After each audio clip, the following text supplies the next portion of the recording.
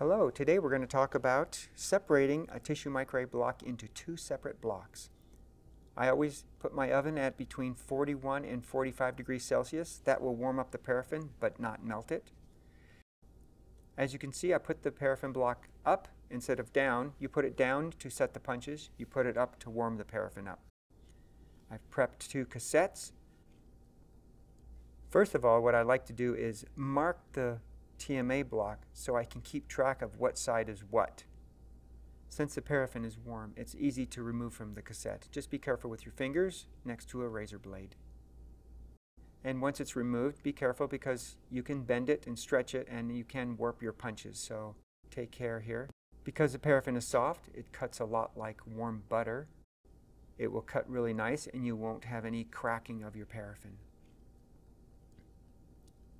Now, remember how to orient it in your cassette.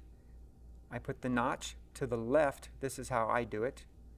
And I make sure that when I put the cassette on top, I put it to the left also. So I know that's the top. And I use the A1 because I used the number 1. You'll figure out your own method for orienting your blocks, but this is basically how I do it. Same with the number 2. I put it to the left, and then I make sure the cassette top is to the left. And I'm using B on this one.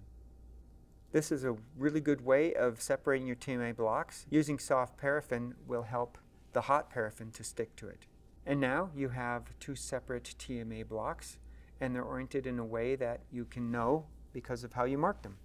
Thanks for watching, and please visit our website for more instruction on tissue microarray construction and histology techniques.